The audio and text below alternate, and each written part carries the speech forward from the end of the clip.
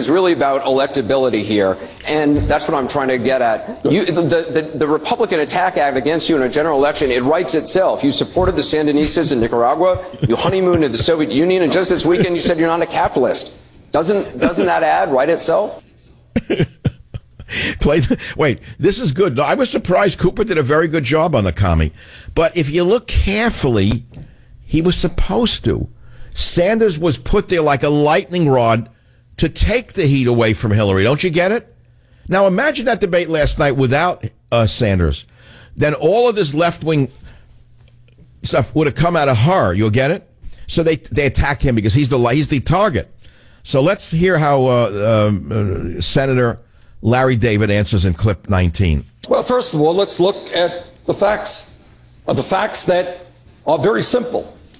Republicans win when there is a low voter turnout, and that is what happened last November. Notice he's not answering the question about, shut up, go have a pickle somewhere, you loser. Cooper said you supported the Sandinistas in Nicaragua. You honeymooned in the Soviet Union. Okay? He said he's not a capitalist, and now he's attacking Republicans. This is who he is. This is what these people are, demagogues. Demagogues. Could you imagine who, if God forbid there was a fluke in America somehow, that they imported enough illegal aliens into the country just in time for the election? If they could do that, and they're working as fast as they can to make sure that they're certified illegal voters to become legal. Jerry Brown just made the Department of Mexican Voting Act here in the state of California. And so they could bring in, let's say, 20 million to make sure that all of the working people in America's vote don't count. And that Sanders became president. What would he and his wife do with the portraits in the White House? That's what I'd like to know. Who would they replace it with? It's obvious to me that any portrait of any of the founding fathers would be taken out of the White House and thrown into a fire. There'd be a bonfire on the White House lawn. And obviously there'd be portraits of who is a tough question. Mao Zedong to show cultural diversity. Pol Pot to show cultural diversity. And forget about removing the bust of Winston Churchill. De Blasio just removed the portrait of George Washington in New York. You can imagine what this nutcase would put up there. Probably Emma Goldman. I would say there'd be a portrait of Emma Goldman in the White House, if not a statue of Emma Goldman. They'd have to melt down probably 2 metric tons of bronze to do it life size and in real. But Emma Goldman would be on the thing, and you could just name it. 855-400-7282 is the phone number. There's a few other sound bites I want to get to with not just Sanders. I mean, he's a laugh line. We'll use him from now until he's still in the race. Cooper then calls out Hillary Clinton on being part of the 1%. In clip 20, listen to how she lies her way out of it in clip 20. In all candor, you and your husband are part of the 1%. How can you credibly represent the views of the middle class? Well, you know, both Bill and I have been very blessed. Neither of us came from wealthy families, and we've worked really hard our entire lives. And neither did Al Capone. I want to make sure every single person in this country has the same opportunities that he and I have had to make the most of their God-given potential and to have the chances that... The audience was stocked with a bunch of stupid women in there with the clapping every 2 minutes. I don't appreciate the clapping crowd. Which would, she didn't answer the question. Anderson Cooper did his best. He said, you and your husband, Bill Clinton, are part of the 1%. How can you credibly represent the views of the middle class? Right? She goes into the standard stump heat. I don't know why they said she was such a great speaker, won the debate. She won nothing. She was the same facile liar she's always been. What do you mean that she won? What did she win? You mean compared to the others she won? No. Jim Webb won. That's who won. He was the only man on the stage who amounted to anything. He was real, he was honest, and he said the right things. So here we go now to class warfare. We went from economic warfare in Hillary's mouth. Now we go to class warfare again with none other than Senator Larry Sanders in racism in clip 22. My question for the candidates is, do Black Lives Matter or do all lives matter? The question from Arthur in Des Moines is, do Black Lives Matter or do all lives matter? Let's put that question to Senator Sanders. Black Lives Matter.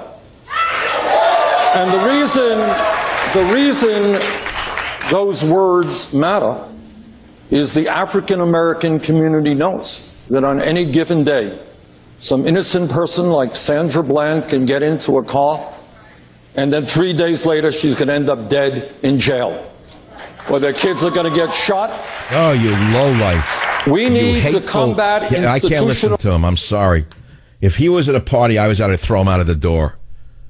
He's the type that people would throw out of a house. They throw him out of a family. They would disown him. It was a stinker. No one would like anyone like him.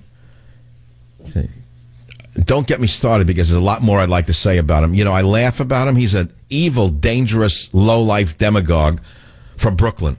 If he was from the Bronx, I'd say otherwise, but he's from Brooklyn. That's why I say that. Savage tweets of socialist debate rule. All my tweets are on michaelsavage.com.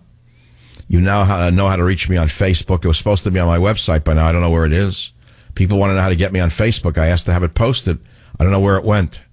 See the entire catalog at the store. I don't know. I just got into this. It's like not that important to me. And secondly, if I do a lot of Facebook, it means I'm supporting Mark, whatever his name is. I forget his name. Who's the guy who owns Facebook? The guy who wants illegal aliens? I don't remember. Whatever. It's enjoyable. Okay, likes, dislikes. I see people spend their whole life on Facebook. I was never on it. I had other people once in a while who would put something up for me. Now that I'm on it, I have a picture with me in the car with the dog I like. Then the book is up there now. Now we have the Navy Dancing Girls. San Francisco Fleet Week is up there now. 3,201 people reach. They don't work for a living. They have nothing to do but look on Facebook and answer. And then there's a picture of Teddy and me that 17,000 people likes. It shows that dogs sell more than dancing girls, at least in my audience on Facebook. And 855-407-282. How many do I have? Likes, no likes, post reaction. I guess people do this and they actually live on this thing. How many people react and don't react and do like them and don't like them? It becomes a virtual world. I can see what happens. You start saying, how many answered, how many people responded, how fast did they respond, did they like me, is anyone inviting me out on a date, should I get a new suit, do I need a you see, I'm just joking today. Here's someone who likes me. Look at this. Michael Savage, you're just too cute. No, the picture was of Teddy, not of me. Sometimes when I'm walking the dog, people say, they don't know me, they look at the dog and, oh, isn't he cute? So for fun, I'll turn, if it's a woman, I'll say, you're talking about me or the dog. It's a funny line. It's cute. It's harmless. It really is. I don't mind. I don't mind playing with life. Life can be innocent and fun, you know. So let's go to the callers of the Savage Nation. I'm going to return, or I'll do, I can't do Bernie anymore. The salt and pepper shrimp already was digested. The blood sugar went from the head right to the stomach, thank God, because all of my OCD is gone now. It was all low blood sugar before. You ever get a thing where you can't get a song out of your head? It was going on all morning. I was really frightened. I was going to call a therapist. There was a song I couldn't get out of my head. I wasn't even singing it. I don't know where it came from. I don't even play certain rock and roll anymore on my show because the song gets in my head. I can't get it out. I'm in the toilet, the song. I'm taking a shower, the song. I'm on a bike ride, the song. And I say, this is worrisome. I don't know what to do. It's like a bee flying around in my head. But this was worse. It was a thought. And it wasn't a dangerous thought, but it was repetitive. Around and around and around. It was like banging around in my head. I said, this is bad. I can't stop it. I don't know what to do. I don't know how to end it. So I had a big lunch and it went away. It shows you I was starving. I'll be back. Join the Savage Nation. Call now. 855-400-SAVAGE. 855-400-7282. Savage. The Savage Nation is sponsored by Swiss America, the only company I trust with my financial future. Call 800-289-2646 or SwissAmerica.com. It is the Savage Nation. Let's go to the callers immediately. Time is short. Line 6. Go ahead, please. What's on your mind, sir? I have a question for Bernie Sanders. Yes. What is it? I need to know what is the difference between a Democrat, socialist, and a progressive liberal. And for Christ's sake, why did you go soft on the Second Amendment? Why did you let Hillary Clinton make you go soft? You used to be a supporter of the Second Amendment. I don't understand. Well, I'll answer your first question first because the second one is a little antagonistic, frankly. The first question is, what's the difference between a progressive and a socialist, I think? It's very simple. Very, very simple. Socialist believes in taking what is rightfully the possession of those who worked for it and taking it and giving it to the bums in society, the losers and the stupid. That simply is what socialism is. A progressive, on the other hand, not only wants to take income from those who worked for it and give it to the losers and the dummies, but they want to shoot them as well. Now, what was the second question? Why did you go soft on the Second Amendment? You let Hillary Clinton make you switch your stance. Sorry, I personally find that very offensive. I did not go soft on anything that implies I am impotent. I will tell you right now, I do not use Viagra. I do not use any sexual enhancement pill whatsoever. I have not had sex in the last 150 years, number two. But that is aside from the fact. The fact is, I did not go soft on the Second Amendment. I come from a rural state of Vermont where many, many people hunt.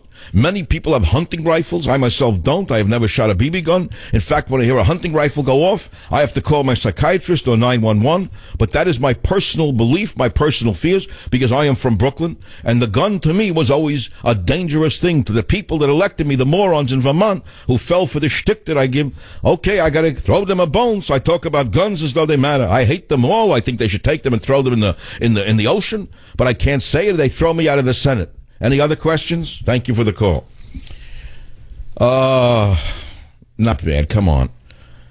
It's wearing out a little bit, but I still enjoy it very much. Robert, is it still playing? My staff likes it. I'm entertaining them. Robert and Jim are suffering in Dallas. I see them on a Skype screen. And it can't be that bad if I make them laugh every once in a while. You know, we need to lighten this up a bit. Don't you think so? We need to lighten it up. How much can we take of this? These are not the best and the brightest people except for Jim Webb. Lincoln Chafee, I have no idea what funeral he just walked in from. If I were casting a funeral in a comedy, like a light comedy, Lincoln Chafee would play either a pallbearer or the funeral home owner. You put a lot of white makeup on him, you could do a Frankenstein with Lincoln Chafee. Hillary Clinton, as I said, I did a yardage estimate on the pantsuit. If you laid the fabric out on a table, it would make at least 3 burqas for an average heavy woman. 8 years ago, I was one of the many candidates sharing my vision for our country's future. And after a hard-fought primary, we came together and built a historic grassroots campaign to bring change to America. Is that music together part we of the enacted tape? historic Wall Street reform to protect consumers and prevent Am I hearing that, or is it in it? Together we've changed the way we use energy and the way our schools prepare our kids. If I start hearing that without anything playing, I'm checking myself in. And another 16 million Americans now know the peace of mind of health insurance.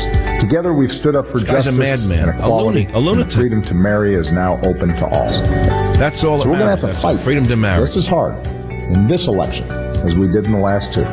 It's sickening. No matter who's on the ballot next November, that's the choice we're going to face. Whichever communist still fired up, wins the nomination, you should support. I'm not just asking you to work as hard for our party as you did back in 2008 or 2012. I'm asking you to work even harder. You hear the whisper part? Doors. Him and Michelle developed that. Give the whisper. More than you thought you could. I've tried it myself. I wonder if I know that Democrats won't just win the White House and Congress and elections all the way down the ticket.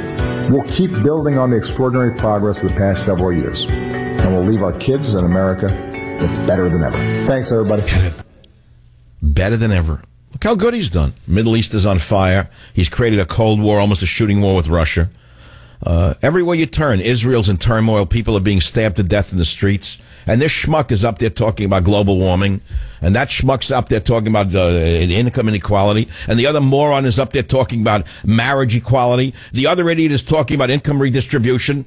Yeah, go vote for a Democrat, you idiot, you.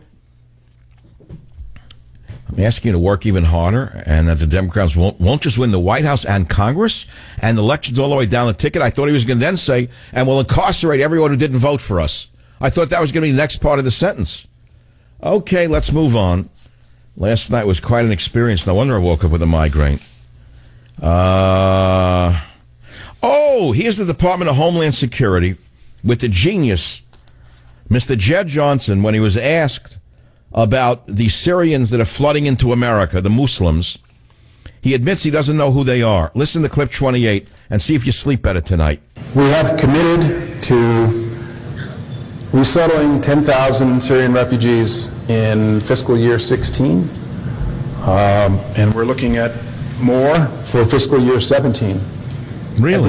By the end of 15, we will have resettled approximately 2,000. So we want to do more. We believe we need to do more. But it is a time-consuming process, and one of the challenges we will have is that we're not going to know a whole lot about the individual refugees that come forward from the UN High Commission on Refugees for resettlement and vetting. So it will be a challenge. This is who Obama picked to run the Department of Homeland Security. An unknown man, a lawyer, a lobbyist, who admits he doesn't